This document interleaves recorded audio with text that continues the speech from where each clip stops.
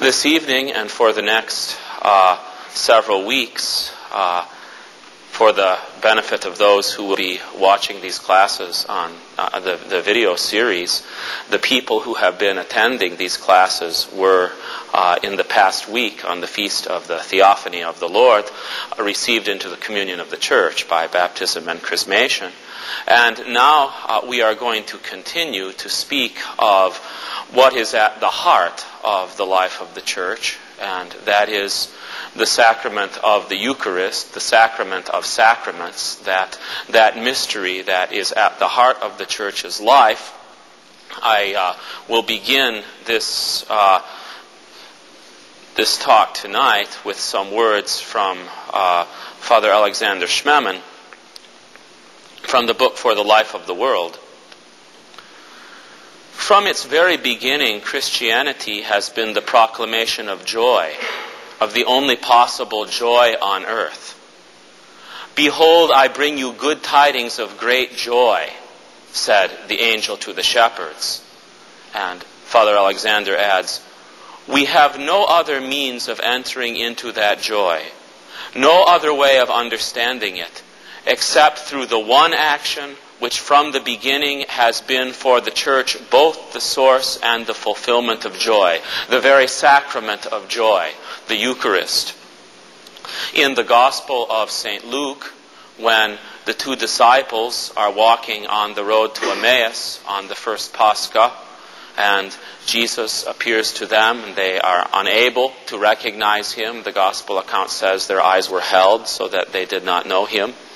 And he interpreted the Scriptures to them, saying that everything written about him in the Old Testament, in the books of Moses, in the prophets and the Psalms, had to be fulfilled, that the Messiah had to suffer and enter into his glory.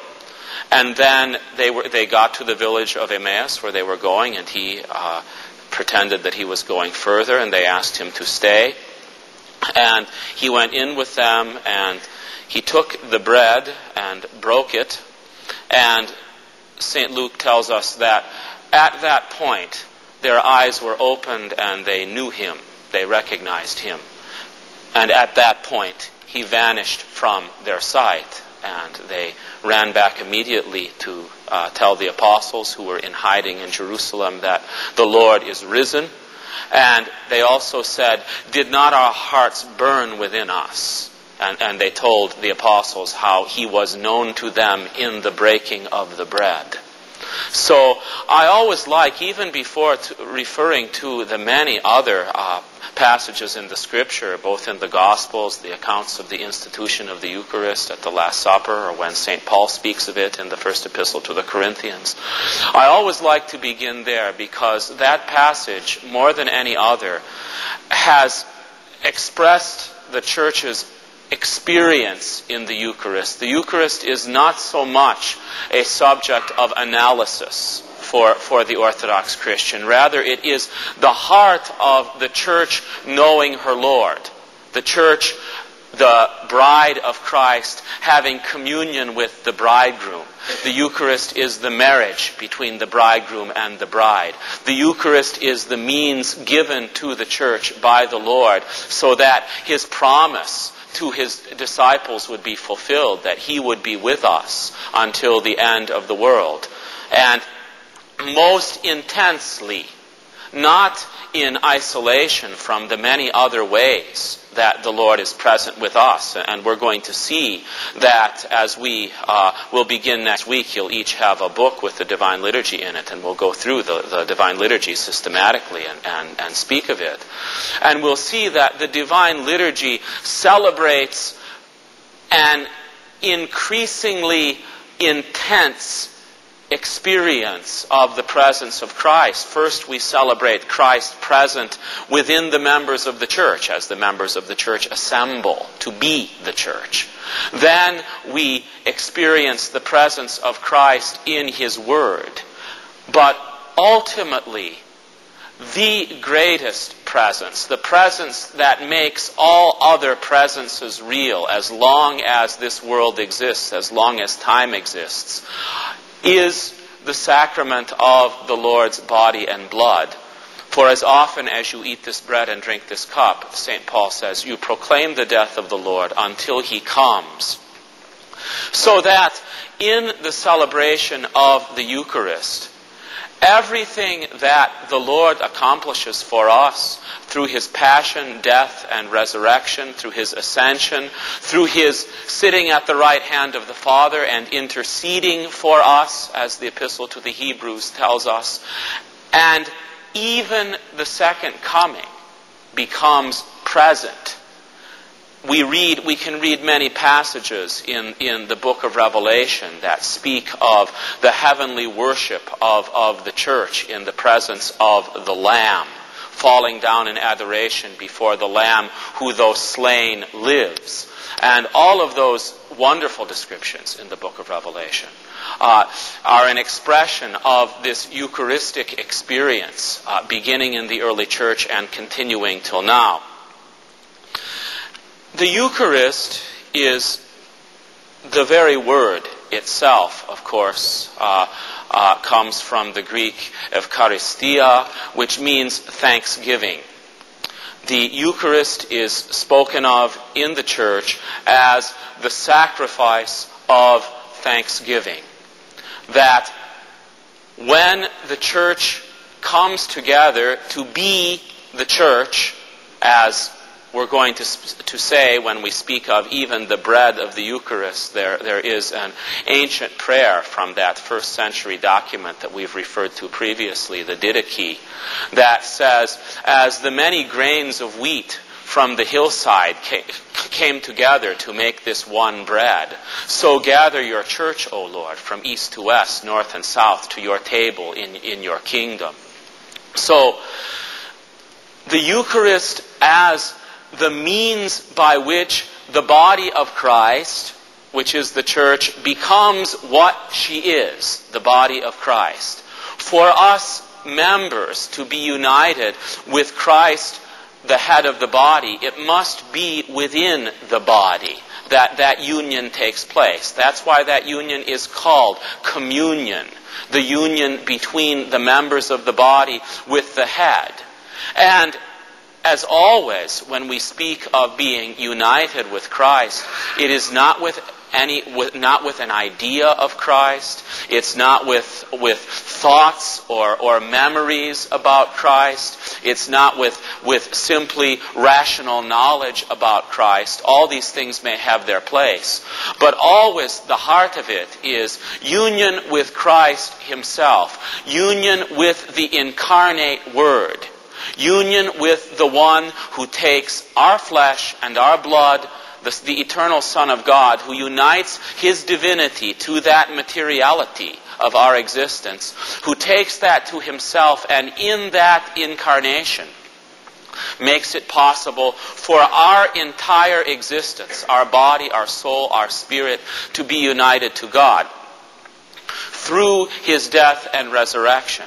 So it is the encounter of the church, the bride of Christ, with the bridegroom who has made salvation and eternal life possible for the members of his body by his death and resurrection.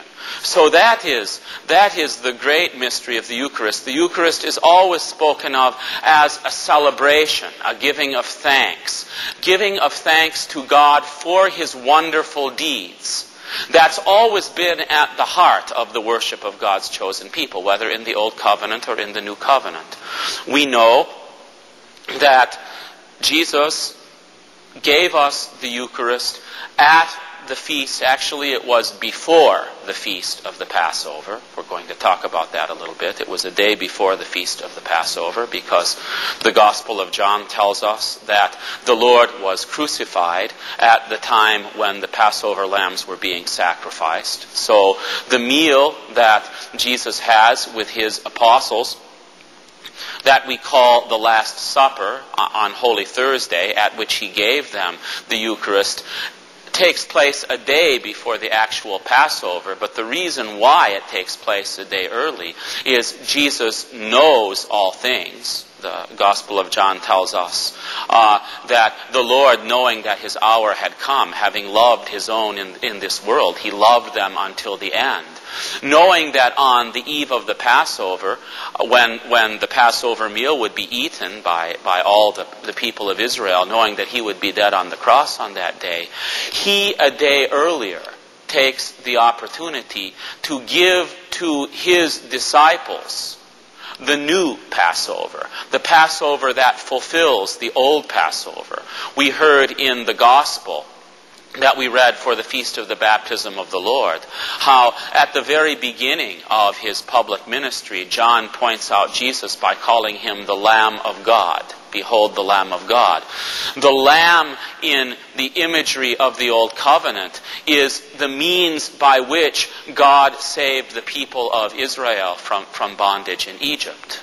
You know the account. You're familiar with that, I think. That God told Moses to tell the people that they had to take a male lamb without blemish, and they had to slaughter it at evening, and they had to take the blood and put it on the doorposts and the lintel of the house. And then they were to roast the lamb and eat the lamb. They were to eat the whole thing. None of it could remain. They were to eat it with unleavened bread and bitter herbs. That the angel of death that was going to strike Egypt on that night would see the blood and pass by, and God's people would be delivered from death. And as a result of what happened on that night, the people of Israel were set free from Egypt. Now, in the hymns of the Orthodox Church, we sing on Easter morning a hymn that speaks of how everything that went on before has been, in the Old Testament, has been fulfilled in the New. We sing, "This is the day of resurrection, let us be radiant, O people, it is the Passover, the Lord's Passover. For from death to life and from earth to heaven, Christ our God has led us," as we sing the song of victory. So in the New Covenant, the release is not simply from slavery in Egypt, but from slavery to death and sin. The slavery of Israel in Egypt was an image of the slavery of every member of the human race to death and sin. So what takes place in an incomplete manner, because the Passover of the Old Testament involves only what's going on in this world, even though it is a revelation, a manifestation of the saving mighty power of God who delivers his people. Yet nevertheless, they are delivered from slavery in one place, and they are brought miraculously out of Egypt through the Red Sea to enter into the Promised Land, another geographical place in this world. But the new Passover is immeasurably more than that, because we are delivered from slavery, but it is slavery to the emptiness and death and cursedness and sin of this life, of this world, which cannot of itself ever become the kingdom of God. And we are led by Christ through the waters of the sea. You heard on the evening that you were baptized and chrismated, that all of us have passed through the cloud and the sea. And we have eaten of the spiritual food and drunk of the spiritual drink that comes from the rock that is Christ. It's Christ who has led us through the sea. And the sea here is the sea of death. The waters of baptism, are the image of death. And he has led us through that sea by entering into the depths of death himself. He has raised us with himself. And he has led us into the promised land of his eternal kingdom, where we partake of the food of immortality, the banquet of immortality. Jesus said to his apostles at the Last Supper, "You shall eat and drink at my table in my kingdom." And that didn't mean that the end of the world had to come before that would happen. Rather, it was fulfilled right there at the Last Supper. So Israel kept the Passover. It was at the heart of their experience as the chosen people. And so it was two things, that Passover meal that was kept in the Old Covenant. First of all, it was a giving of thanks, a sacrifice of thanksgiving for God delivering his people. But it is also, and this is very important, because unless we understand this very clearly, we'll never it won't be possible for us to understand what the Church experiences in the Eucharist. The Passover of the Old Testament and the Passover of the New Testament, both of these are memorials. Jesus says, after he gives the Eucharist to his apostles at the Last Supper, do this in memory of me, or actually a more precise way to translate his words would be, do this as my memorial. And what the Lord is saying there is that as the Passover was celebrated up until him as the memorial of the Exodus, so also now he gives his body and blood as the new memorial. What is a memorial? A memorial is not a simple remembrance of something in the past that is over with. Even in the Old Testament, the rabbis would teach the people that when they celebrated the Passover, even though the actual Exodus may have taken place centuries ago, that when they celebrated that Passover meal, they also, like their forefathers, passed out of Egypt. And I like to use a word that comes from my teacher, Father Alexander Schmemann, to speak of to describe what a memorial is. A memorial is the actualization of the saving deeds of God that he has done for us. It's not simply a remembrance of them as if they were past historical events that we can't have any contact with anymore.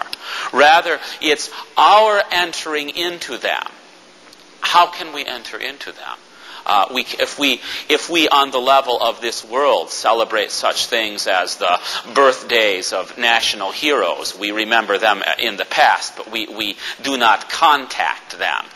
But the difference is that when we have the memorial of God, the divine memorial, do this as my memorial, Jesus says, and St. Paul says that when we do it, we proclaim the Lord's death until he comes. What we partake of is something that is not confined by time and space. The saving works of God, all of them, but ultimately the core, what is at the heart of God's saving works for us are those things that we speak of in the divine liturgy: the cross, the tomb, the resurrection on the third day, the ascension into heaven, the sitting at the right hand, the second and glorious coming.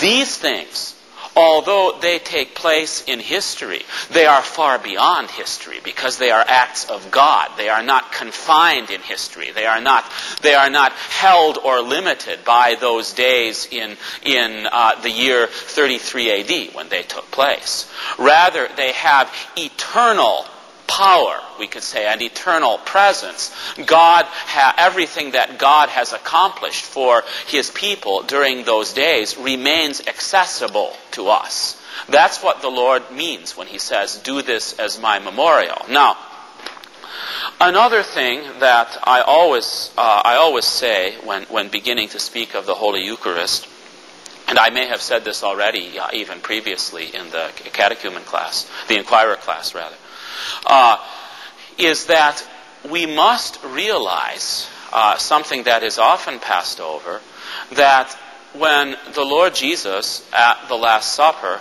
takes the bread, takes the cup, and gives it to his disciples, he speaks in the present tense. He says, "Take, eat, this is my body, which is broken for you. Drink all of this, or drink from this, all of you. This is my blood of the new covenant, which is shed for you." Now, that is a different thing from saying, "This is my body, which will be broken for you when I die tomorrow." Or, "This is my blood, which will be shed for you when I suffer tomorrow." See, there's no future tense there. It's all in the present. And in that present, if we understand that, and not only with our minds, but with our heart, we will understand to the extent that it is possible for us what the Lord leaves us, what the Lord gives us in the Eucharist. Because when the Lord speaks of his body and his blood being given to his disciples now, not tomorrow, but now, everything that will take place with Jesus on Good Friday, his sacrifice and death on the cross, is already made present. See, and so what's being done at the Last Supper is the Lord voluntarily, by that act of declaring his body and blood to be already in the eternal presence of God, broken and shed. What's being said there is, first of all, what's going to happen on the next day happens because he wills it to happen, as we've said before. Not because it's some horrible tragedy that befalls him at the hands of evil people who hate him and want to do away with him, although they are there. But unless he had willed it to be, it would not have happened. No one takes my life from me, Jesus says. I have power to lay down my life. I have power to take it up again. So that's why at every celebration of the Eucharist, in the central prayer of the liturgy that we're going to speak in more detail in the next couple weeks, we say every time, when he was about to go forth to his voluntary and life-giving death, on the night in which he was given up, and then we stop and pause and we say, or rather, gave himself up for the life of the world. So it is a voluntary giving of himself up that the Lord gives in the Eucharist, so that when his passion and the shedding of his blood and the suffering and death of his body begins on Good Friday, it is already something that he has willed, accepted, and embraced in the heart of his divine being. So when we speak of the Eucharist as, in effect, what it is, the last will and testament of the Lord, it is what he leaves his church. What he leaves his church is himself. What he leaves his church is the love, the divine, the perfect divine human love that makes him freely, voluntarily give himself, who is the author of life, over to death out of love, because not able, as we said in the prayer when we blessed the baptismal water, not able to endure, not able to bear the work of his hands, the human race, lost in the corruption of death and sin. So, our salvation, which comes from, and only from, that voluntary offering by Christ of himself in love, that is what is given to us in the Eucharist. And I probably mentioned before, because it's something that I never get tired of speaking of, because I think it is how Christ shows us who he is, and how indescribably great is his love for us. That's why when the Lord leaves the table of the Last Supper and goes to the Garden of Olives, where he will be handed over to those who will kill him, the first shedding of his blood comes from him. The Gospel tells us that in his agony, his sweat becomes as great drops of blood falling down upon the ground. So before his blood will be shed at the hand of those who will torture and kill him, it's already been shed from inside him. See, so and that the saints tell us is there could be no deeper way that he would show us that it is himself that he gives us. So that greatest treasure of the church, which is the bride of Christ, is the presence of the bridegroom in her midst. And that's why until the end of the world, we always speak in the church of there being one liturgy. There's only one liturgy. Even though we had what we call a celebration of the liturgy, two of them last week for the Feast of the Theophany, one the day after, one on Sunday, one this morning. How many dozens or even more than 100 do we have in the course of a year? Yet nevertheless, they are not distinct from each other. They are all entering our actualization, given us, made possible to us by Christ, of entering inside this mystery of the love of God, who gives himself over to death, who is raised from the dead to give us newness of life, and who feeds us with that food which is himself. Not simply a memory of himself in the past, but his presence among his people now in this world until the end of the world. So that's why the Holy Eucharist is the heartbeat of the Church's life. It is the sap that keeps the tree of the Church alive. Without the Holy Eucharist, there is no Church. So I say that by way of introduction. And now what I want to begin to do is I want to go through the liturgy as we celebrate it now. This is not the right place to have a complicated class in the history of the development of the liturgy. There are plenty of books to read for those who wish, and it's always a good thing to study. Occasionally, I will mention things that have happened along the way of the development of the Church's liturgy, but I want to speak about the way it is now celebrated in the life of the Orthodox Church, going through it systematically and showing how we are to understand it, how we are to experience it. And to do that, we have to begin. A lot of times, people open their service books, and of course, the first exclamation of the priest, and by the way, speaking of priests, we'll speak of them again when we talk about the sacrament of ordination. But just as we speak of there being only one liturgy, the perfect sacrifice, voluntary sacrifice by Christ of himself, the actualization of his death and resurrection, and even his second coming by his people. That's why, by the way, when we say we remember, notice that in every time we have the prayers of the Divine Liturgy, we say, we remember the cross, the tomb, the resurrection on the third day, the ascension into heaven, the sitting at the right hand, and the second and glorious coming. See, we say we remember that. So we're not talking about the usual historical past way of remembering here. We're talking about a remembering that is far deeper. It's entering into the divine present, and made possible for us, not by any means of our own, but by the love of God for us.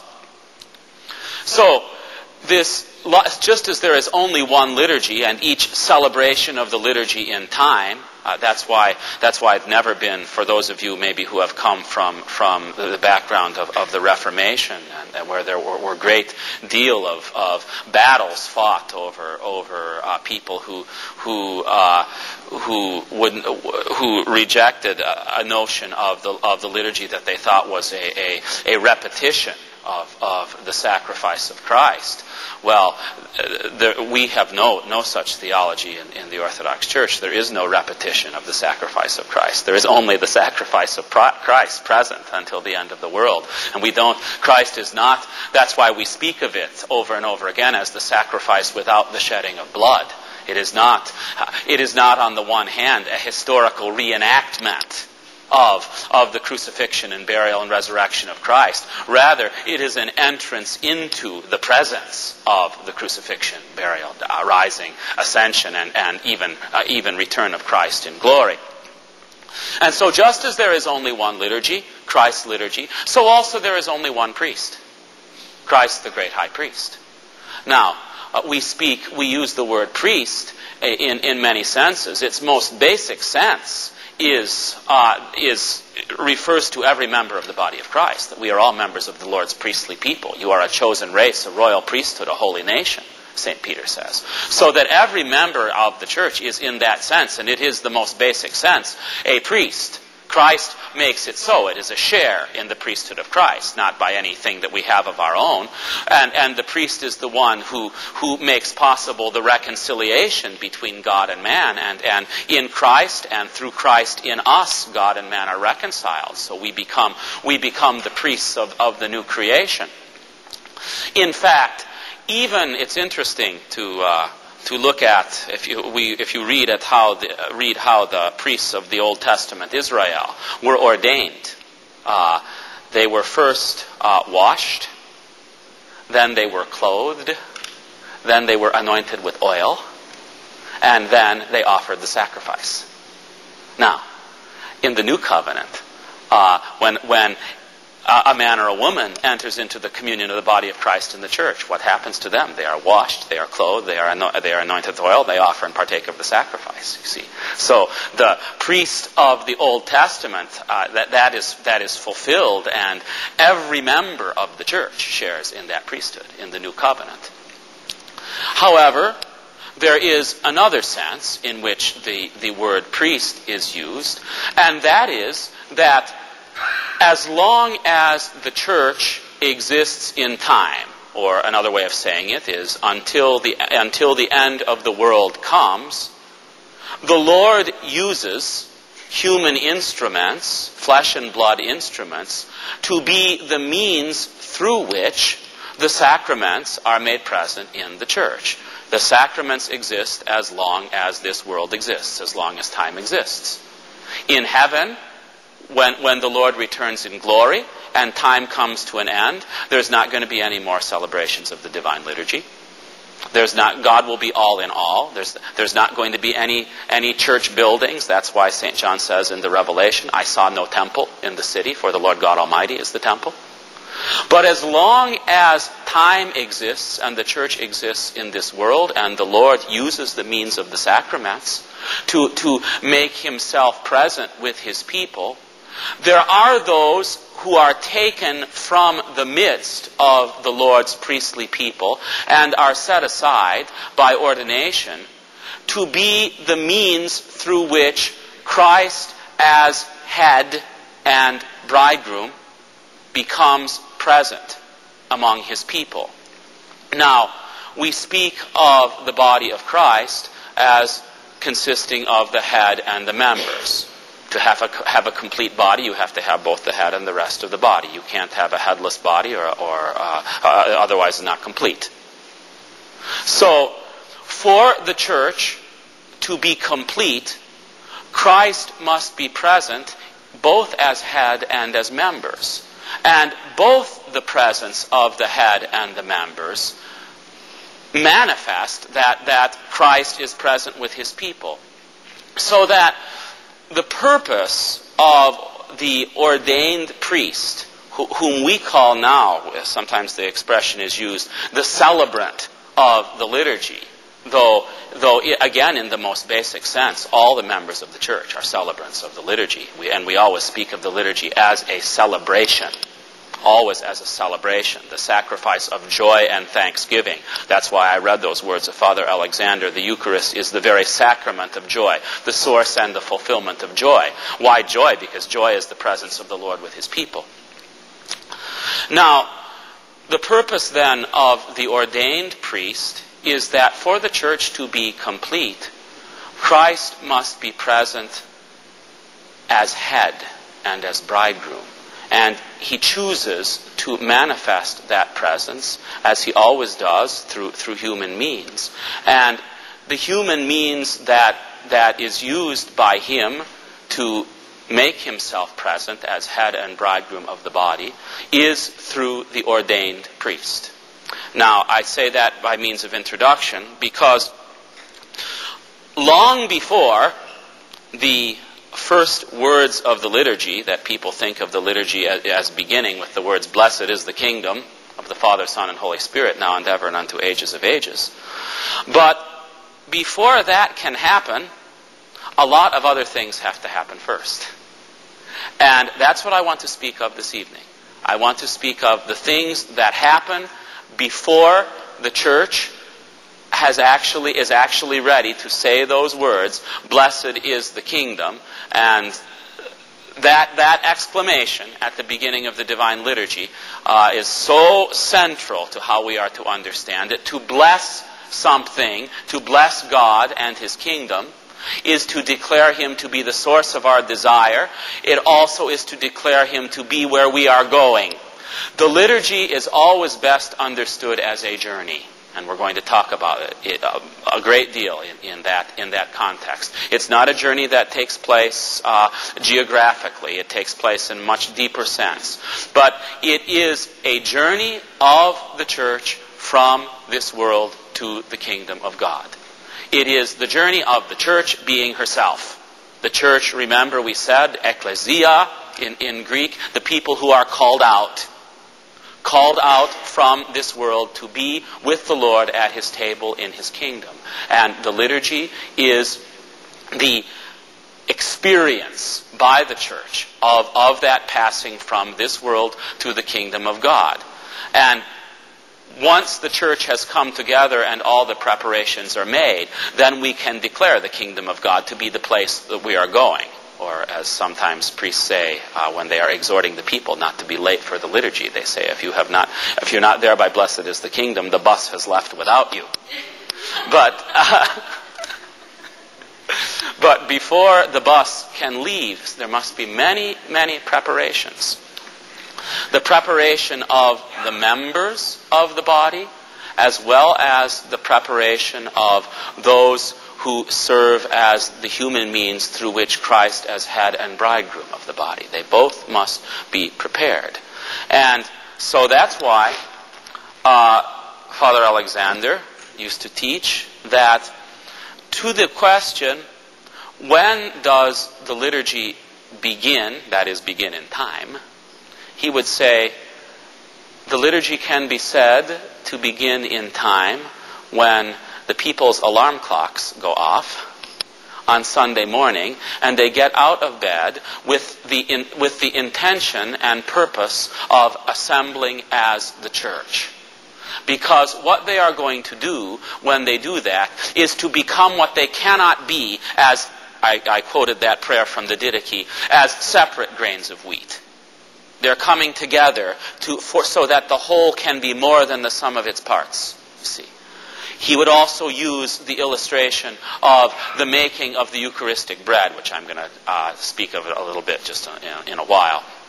That the liturgy, the celebration of the liturgy in time, can be said to begin when whoever is responsible for making the Eucharistic bread measures out the flour and puts in the yeast, and the separate grains of wheat begin their journey to be, first of all, not only something that they would never be naturally by themselves, because, and here I'm jumping ahead because I'll speak of this later, it's very significant that we do not offer wheat and grapes. We offer bread and wine.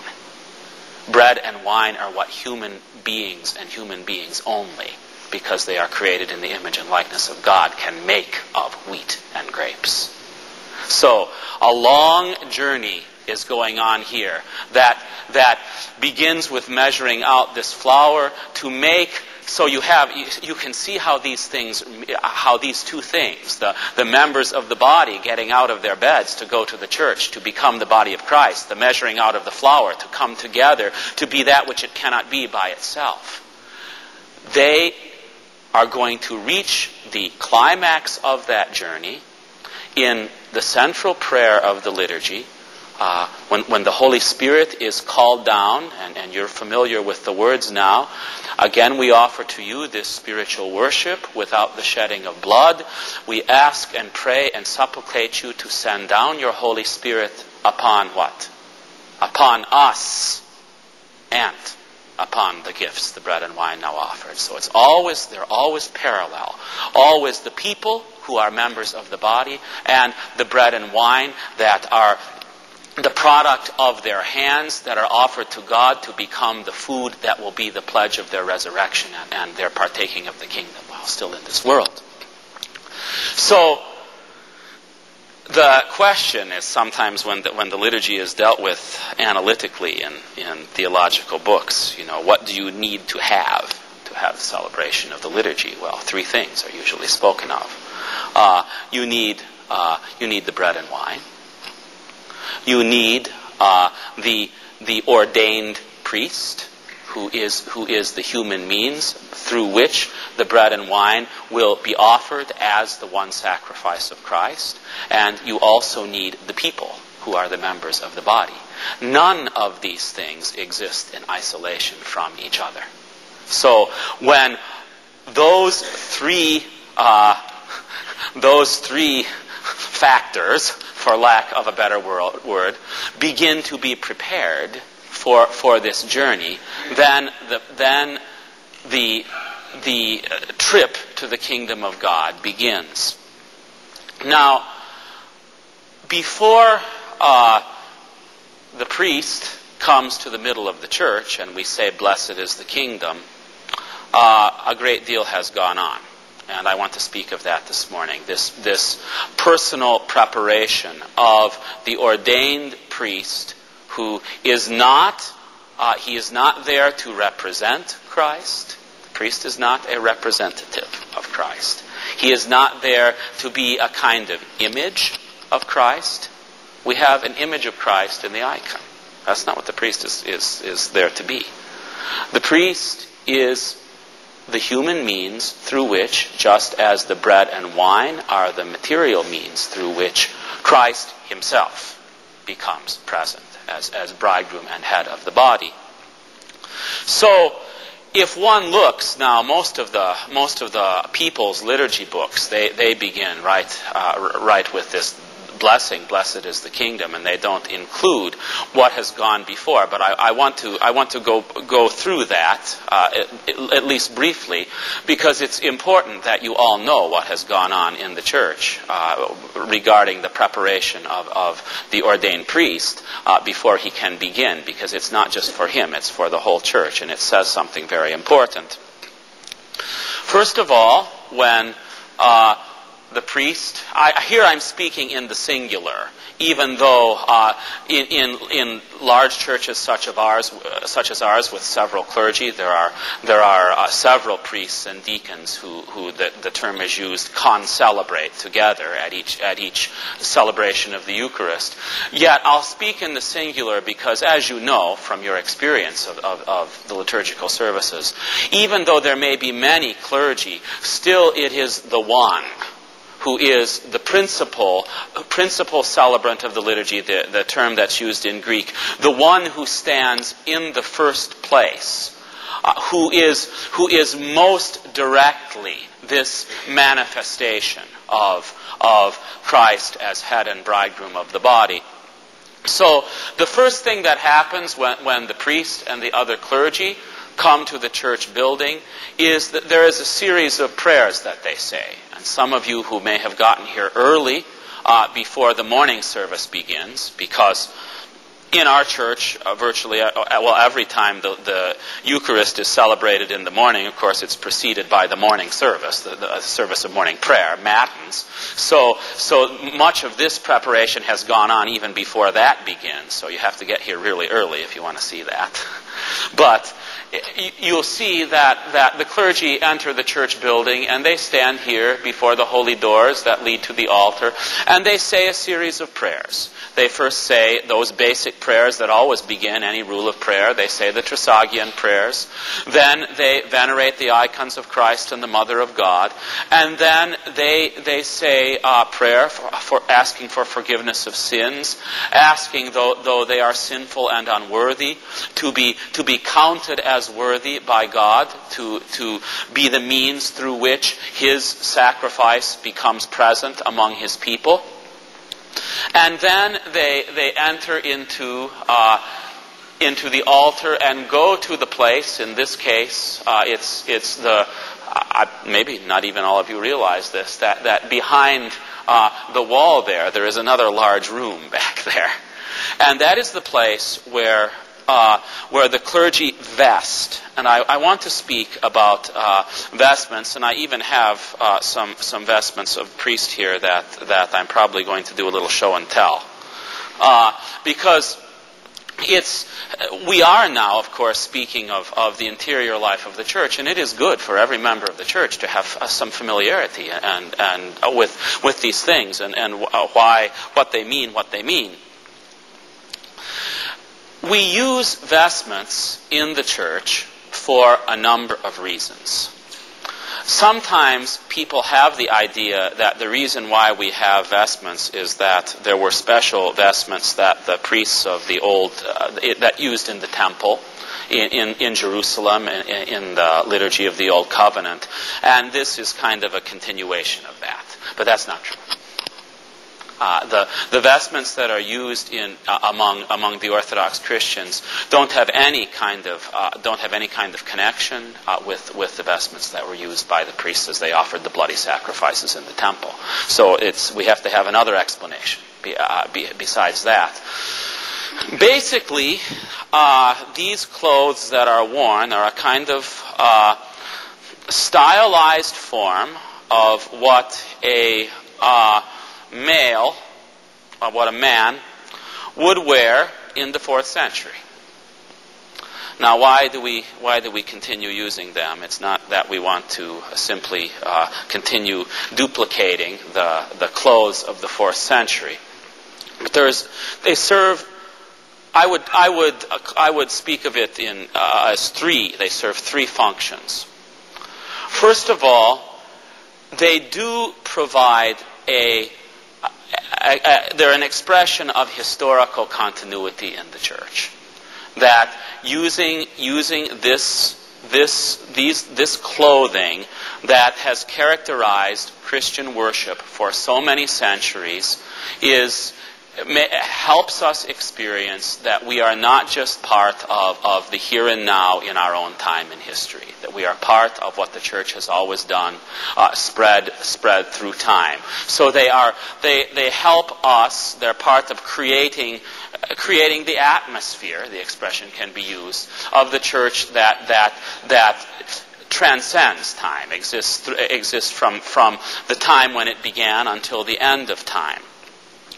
Secondly, the vestments have been given through years of Christian experience spiritual meanings.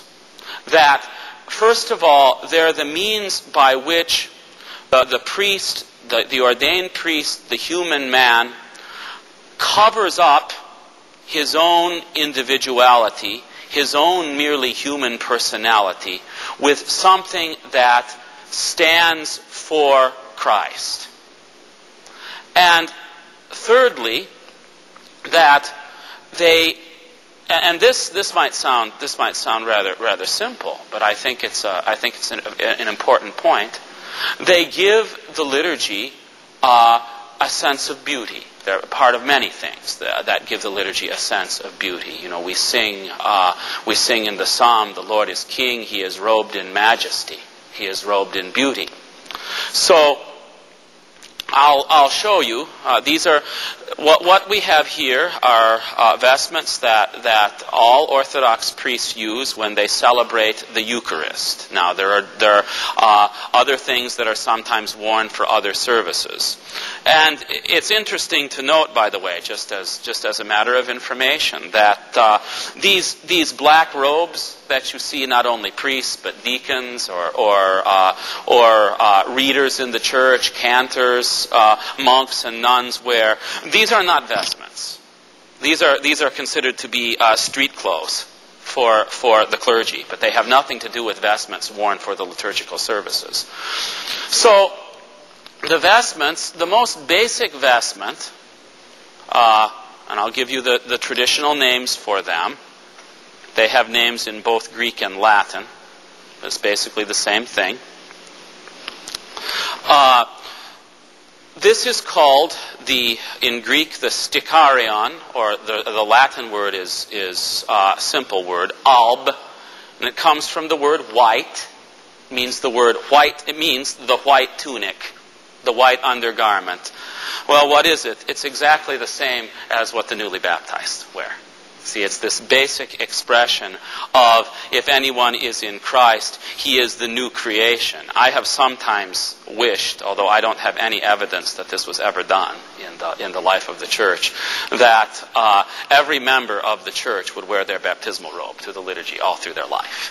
See, I have this, here I'm just talking to you about my imaginations. I have this idea that I wish there was not such a gap between what the ordained priest wears and what the rest of the people in the church wear. I think sometimes it would be nicer to have it resemble. But I don't know if there's any chance of that happening. But anyhow, that's how I think. So what I'm going to do, actually, is I'm going to put these on as I go along. And in fact, I'm going to show you what the priest does as he puts on the vestments, because every act has not merely a practical significance, but a spiritual one too. That's why every vestment always has a cross on it. Before the priest puts it on, he makes the sign of the cross over it, and he kisses it. And he says there are prayers that accompany the vesting. And in the case of the white garment, the white tunic, he says beautiful words from the prophet Isaiah. He says, "My soul shall greatly rejoice in the Lord, for he has clothed me with a garment of salvation. With a robe of gladness has he encompassed me. As a bridegroom, he has set a crown on me, and as a bride adorns herself with her jewels, so has he adorned me." So the white garment is the sign of the purity of those who have been freed from sin and death and given life in the new creation, the baptismal robe.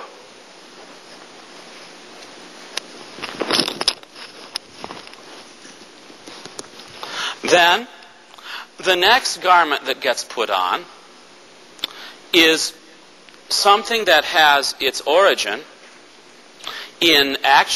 has a political origin. This is called, again, it has a big, fancy Greek name called the epitrakelion. That simply means, by the way, around the neck. That's all it means. Yeah, if you think sometimes that these Greek words have very, very deep and kind of hidden meanings, they often mean something very, very plain and simple. And the word that's used in English to describe this vestment is the stole, and that coming from the stole that was a scarf. And this has its origin in the judge's scarf in the Roman court, and it was a sign of authority. Someone who wore one of these had authority, and this is the sign of the authority of Christ as head and bridegroom of the body. And so when the priest puts this on, he blesses it and says, "Blessed is God who pours out his grace upon his priests, as myrrh upon the head that runs down the beard of Aaron, flowing down upon the collar of his robes." And then we have some things that could be described as accessories that have some practical significance, but nevertheless they have been given a spiritual meaning also. This is a belt, and of course its purpose is to hold things in place so they don't flop around. But still, when the priest puts it on, he says, "Blessed is God, who girds me with strength and makes my way blameless and sets my feet as a deer upon the high places." So he puts that on.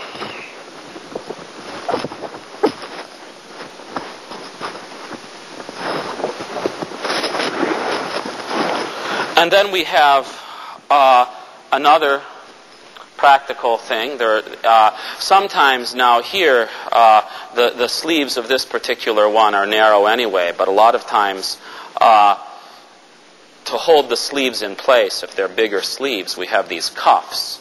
And they have also been used over the centuries as also a kind of adornment, decoration. And so the priest puts the one on his right hand, and he says, "Your right hand, O Lord, is glorified in power. Your right hand has shattered your enemies." So, see, we have everything is always brought into the context of it is through the ordained priest that Christ as bridegroom and head is revealed. So we have the purity of Christ, the authority of Christ, the strength of Christ. All of these things, and see, all these things are also made in the old way. There's never. Sometimes they try to make shortcuts, but these are very traditional. They're always just have to tie them.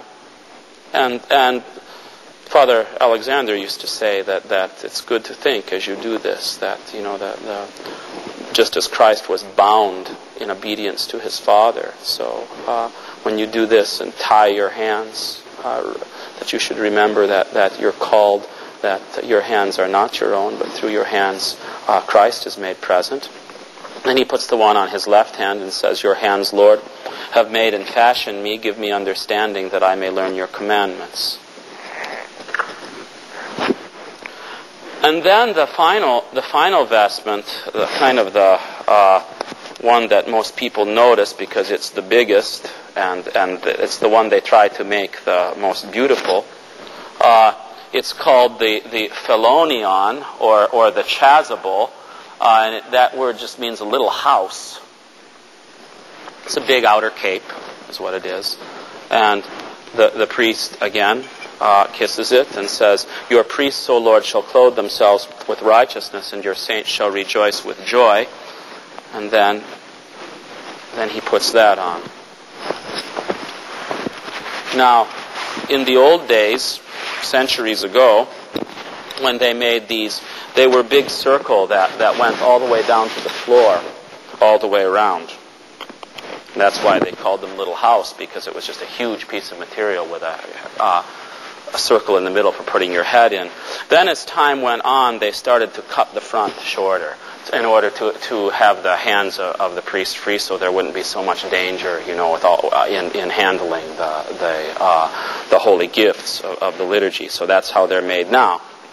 And this is the final vestment is, if we can speak of the others being signs of the purity and strength and authority of Christ. Perhaps the outer vestment should be understood as a sign of the beauty of Christ. So when the priest is covered with all these things, one can see when they are understood and used properly that they are a means of manifesting to the church that we have not the merely human being revealed here, but the Lord Jesus Christ himself, who uses his earthen vessels to be the means by which he becomes present in his church. That's what's showed by all of this. And I might mention now too that it's the practice of many Orthodox churches to vary the colors through the year. Different colors stand for different things. Usually at the greatest feasts, we use white vestments at Pascha for the purity of the resurrection, and white also at Theophany because it's the time of baptism, and for the transfiguration because the Lord is shown in the radiance of his divinity. And sometimes the white is with gold or decorations, and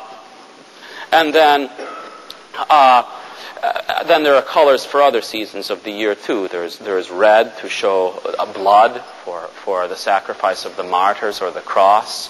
Green to show growth and life at Pentecost with the descent of the Holy Spirit. Blue, the color of the sky, is the color of the Mother of God because through her the Lord comes down from heaven to earth. A dark color, often purple, during the season of repentance in Lent. And some churches during the most solemn days of the year, during Holy Week, as we do here, will even use black vestments. So maybe this will be the time to break the. So the priest having vested and the people assembling as members of the body, the one remaining thing to do is to prepare the bread and wine for the offering, and that's done also in our present way of celebrating the liturgy. Before it begins, first the priest washes his hands. Again, there's a practical need, of course, to be clean for the celebration of the Lord's banquet. But also this washing of hands is also the sign of the washing of the heart and mind and soul that needs to be going on constantly in the spiritual life. And then the clergy go to maybe before you leave tonight, you can look from outside the royal doors, because maybe you don't all realize that in addition to the altar in the church, there is another table in the sanctuary of the church on the left side. It's not usually visible. It's called the table of preparation, or the table of oblation. It's always found on the left side. In the ancient churches, it was not only on the left side, it was a whole either separate room or sometimes even a separate little building. And you can still see that if you go visit some of the ancient churches in Greece, for example.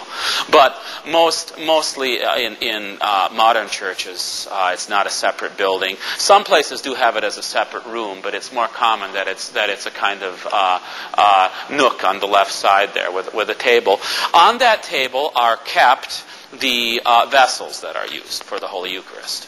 And the bread and wine are brought there. Now, first a word about the Eucharistic bread. You know, the Orthodox Church, as the Christians have from the beginning, uses ordinary leavened bread for the Holy Eucharist.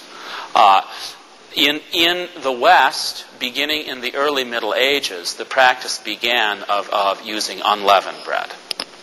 And this became actually a great controversy in the Church. It was not, and again, it wasn't so much, we might think, well, what's the big deal about that? But it's what these things stand for that actually was the big deal. The Orthodox objected very strenuously to the use of unleavened bread in the Eucharist for a number of reasons. First of all, because it seemed to them that it was an artificial going back to the Old Testament. Secondly, because it had never been done before. And here's what's at the heart of the matter. It is as far as we can know, and as far as the tradition of the Church speaks of it, the explanation of the Fathers of the Church and the Scriptures themselves, the bread that was used by the Lord at the Last Supper was most likely, this is not a matter of dogma, but it's simply a question of most likely, not unleavened bread. Because the Last Supper was a day before the Passover. It was a day early. The unleavened bread was only baked on the day of the slaughtering of the Passover lambs and for the 7 days following. There are two words in Greek for bread, one for ordinary bread, artos, and one for the unleavened bread, azima. And when the Gospel speaks of the Lord taking the bread at the supper, it says he took the artos, the ordinary bread. So, Christians, both East and West, for many, many centuries, used ordinary bread, and there was even a spiritual understanding of it, that Christ is the yeast that leavens the unleavened bread of the Old Covenant, and makes it rise through his resurrection. So the Orthodox were not at all happy by this innovation. And they had some pretty strong things to say about it, as a matter of fact. We would not go so far as to say that the use of unleavened bread is totally evil or anything like that. But we would say it is contrary to the tradition of the Church, something the Church never did, and we certainly don't do it. The bread that's used for the Orthodox liturgy is baked by the people in the Church. There are a number of people in every Orthodox church that bake the bread. In fact, if anybody wants to learn how to do it among you, there are people here who will show you how, and you can have your turn doing it. Generally, they're round loaves. Depending on the size of the church, they can be bigger or little, or smaller or larger, and or sometimes, depending on how many people are expected to be present at the liturgy for Sunday or great feast. You expect everybody to be there. For weekdays less, so the loaf might be smaller. The Christians have used from very early times some of the earliest Christian artifacts, if they can be called that, are bread stamps, bread seals. They are these carved wooden stamps that they used to stamp the bread with before it was baked, so it had a design in it. And the most common design another thing I was going to do but couldn't do it because there wasn't any around. I was going to bring a loaf to show you. But the most common design that's stamped on top of the loaf of Eucharistic bread is what you see on the front of the altar table. The cross with the Greek letters ICXCNIKA. It's one of the earliest Christian abbreviations, which stands for Jesus Christ the Conqueror. So the loaves of Eucharistic bread are stamped with that. And so the priest takes the loaf and cuts out from the center of it a square. Not the whole loaf is used. he cuts out a square that's called the lamb, and however large that's going to be needed for the celebration of the liturgy, because it's very important that, just as St. Paul says, we, though many, partake of the one bread and become the one body, that it's all from the same loaf that we partake. So he cuts out a square from the middle. The rest of the bread, and sometimes there are many loaves in a large church, the rest of the bread is what's cut up and given out as blessed bread after Holy Communion. But it's the middle of the loaf that's taken out and called the lamb, or the Western term that's used, the host, which means the offering. And it's placed on the plate that you've seen. The word in Greek that's called is the diskos. If you watch the Olympics where they throw the diskos, the word diskos just means plate. Or sometimes the Latin word is used, paten, which means the same thing. And so he places the bread, the lamb, on the diskos, and then he may cut out, in addition to the lamb, which is offered as the Eucharistic offering, he may also cut out a number of other particles. And when he does that, he commemorates the Mother of God, the saints, and the living and the dead. Maybe I'll talk a little bit more about that at another time. Then he pours the wine and water into the chalice, and again, according to the traditional usage of the church, it should always be from the one cup that everyone receives. Even if you're in a large church like ours that has to use several cups, those several cups are to be filled from the one. Always one bread, one cup. And so he pours wine, and then, following the practice of Christ at the Last Supper, who followed what was customary in Israel, pours some water in with the wine too. And this was also understood spiritually that because it is in the Eucharist that we receive the blood of Christ, and it is St. John in the Gospel that speaks of the opening of the side of Christ that I read to you about on the night that you were chrismated. One of the soldiers opened his side with a lance, and at once there came out blood and water. And also the wine and the water are seen to be symbolic of the divinity and humanity of Christ, the unity of the divinity and humanity in Christ.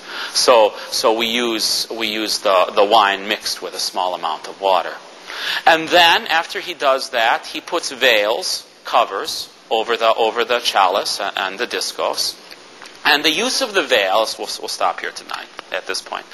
The use of the veil, we always veil in the church that through which God reveals his mysteries. And I think the best way for you to understand the veil is to think of the Christmas present.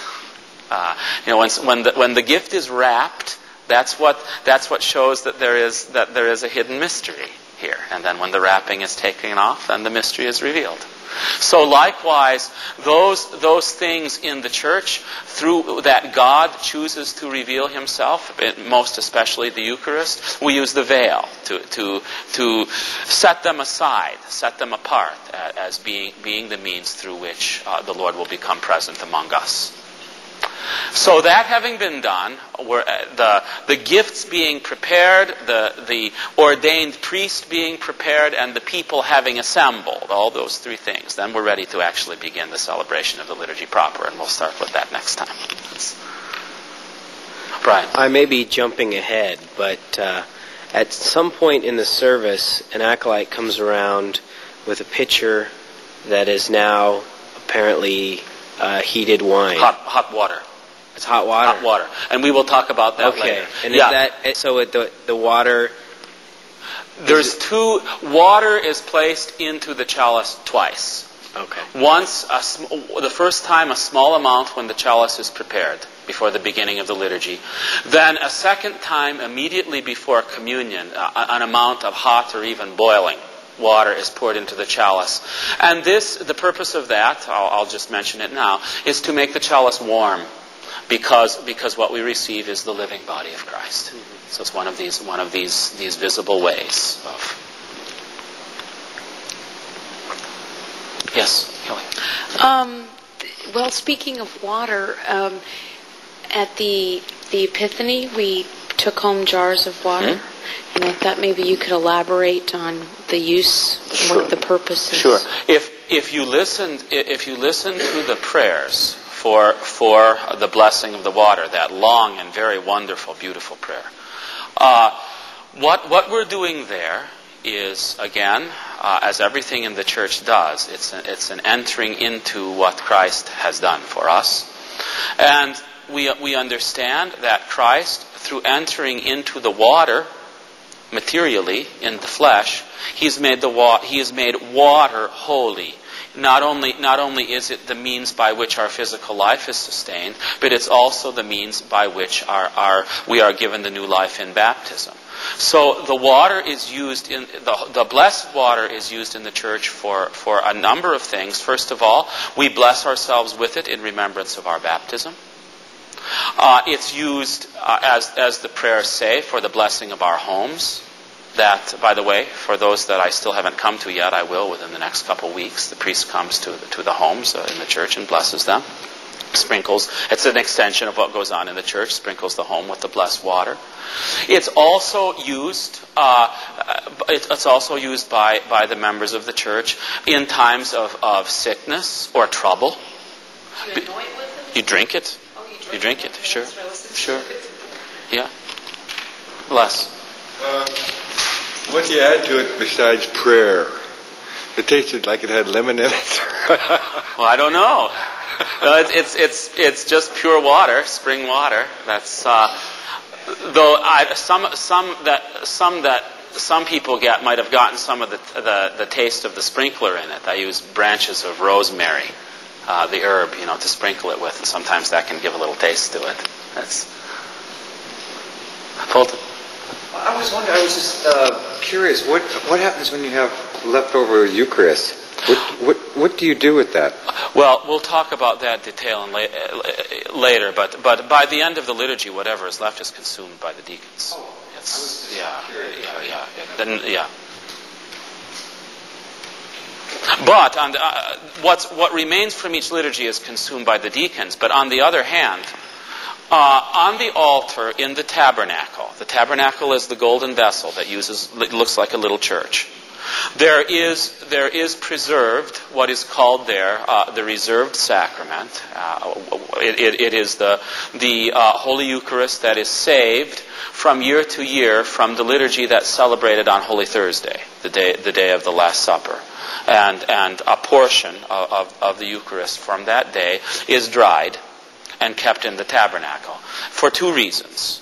First of all, because the Eucharist needs always to be present in the church building, because it is Christ present among us in His body and blood. But there's also the practical reason is that when someone is dying or unable to come to the liturgy to receive communion when they are sick, they are brought communion from the reserved sacrament. You see, if somebody were to be dying tonight, and it has always been the desire, whenever it's possible, before death, to receive Holy Communion, the priest would come and take a particle from the tabernacle and moisten it and give them communion.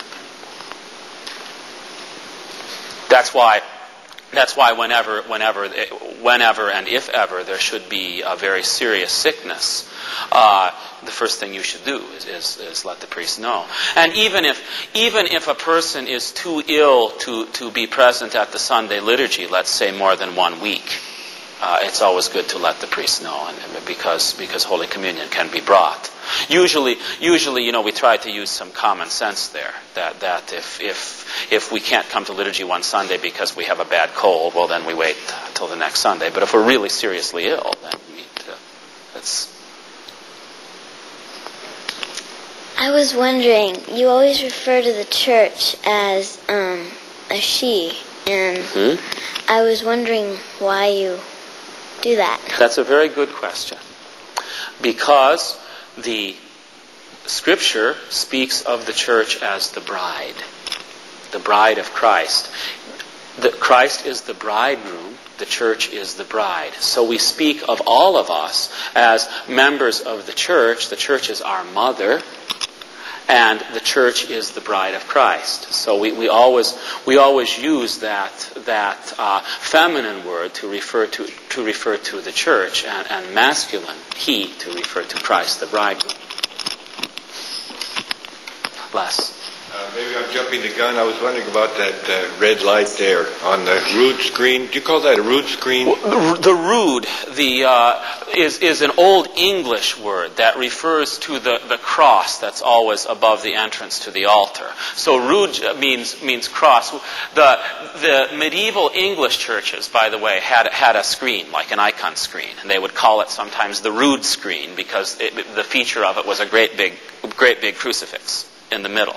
It wasn't just in the Eastern or the Greek church that they had the screen. Yeah, exactly.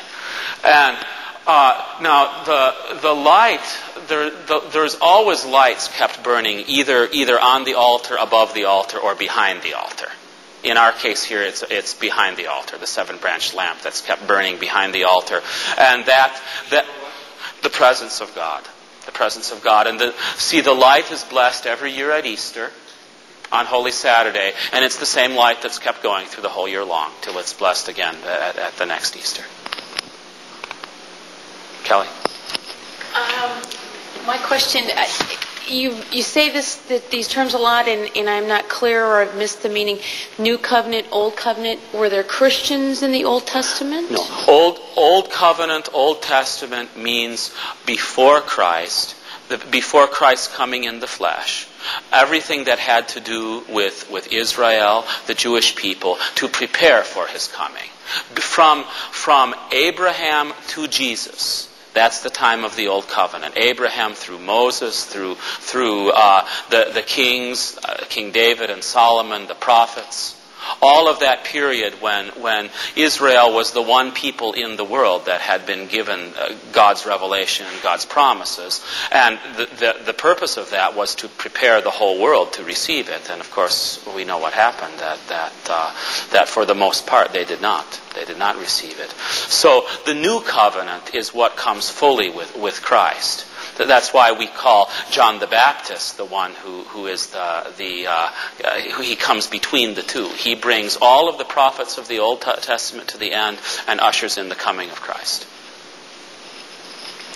Father David, is there much variation in the liturgy that we celebrate with other ethnic churches celebrating the same liturgy? No. The only differences would be in very minor matters. Because although there has been unity in the church's manner of celebrating the liturgy from even we can say from the 4th century, from place to place, that unity has never meant an exact uniformity. Though every place has always had their little variations. But it's all little variations within the same pattern, the same prayers. But the terms that then are used in same. the anaphora and those same. All have particular meaning right. of that part of the service in relationship to the whole? Yes. And I'll try to explain all of those terms as we go along.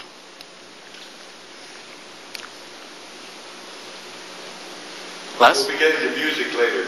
Oh, now you want music class. Well, if you want music class, Les, you have to join the choir.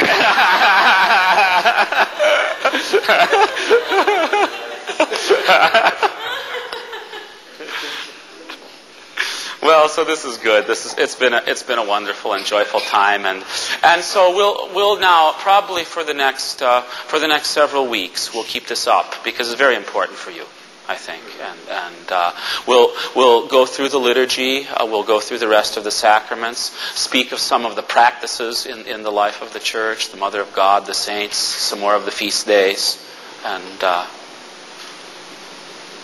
then you'll be ready for entrance into Lent.